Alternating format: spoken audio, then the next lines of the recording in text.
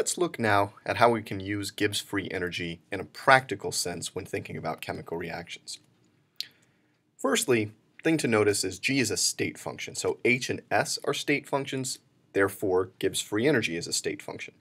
This means that delta G for a process is equal to the sum of the delta G's for a set of sub-processes that add up to the process of interest. That's just Hess's law, and we've seen it so far for enthalpy and entropy already.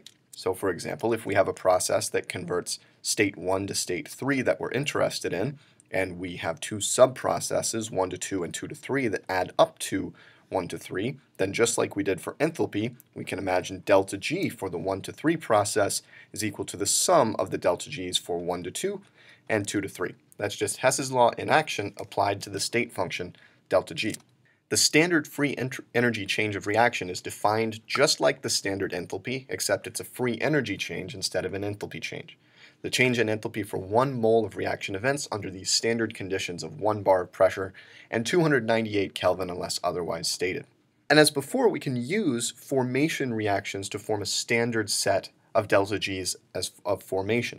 We can add, subtract, and scale these to get the free energy change of reaction for any process we might be interested in, as long as we know delta G of formation for the reactants and products. If we think back to the standard formation reaction, it involves production of 1 mole of a compound from its elements in their standard states under the standard conditions, but we can also write these free energies of formation in terms of enthalpies of formation and entropies of formation, right?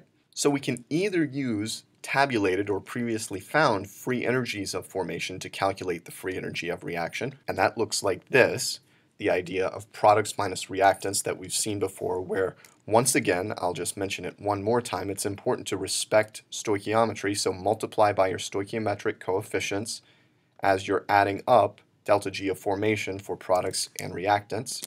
Or we can use the standard enthalpies of formation that we've already seen and the standard entropies to calculate the free energy of formation of a reaction. And that looks like this. Basically what we've done is separated out the delta H term and the T delta S term for the delta G of reaction, and we're looking at enthalpies of formation and standard molar entropies now. So we use essentially our original concept of Hess's law to find delta H of reaction for the process, and we use Hess's law applied to entropy to find delta S of reaction for the process, and combine the two using delta H minus T delta S to find delta G.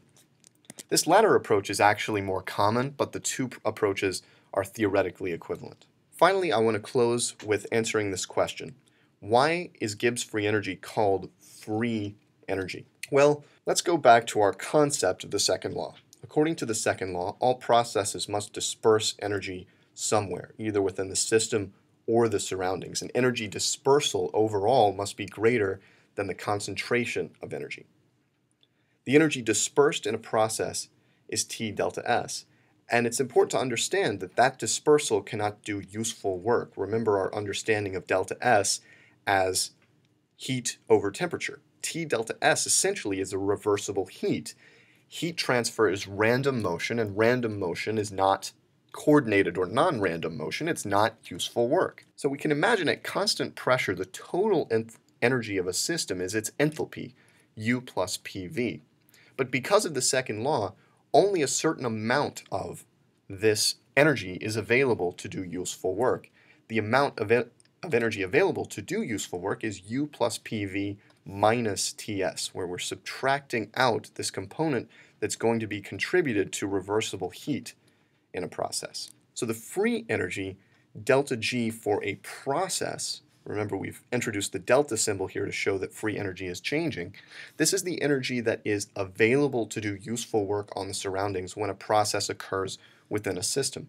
It's the energy that's free in the sense of available to do useful work. And when delta G is greater than 0, the free energy represents the minimum amount of work or energy required to drive a process forward. In a sense, the surroundings must contribute energy to the system to drive a process forward that has delta G greater than 0.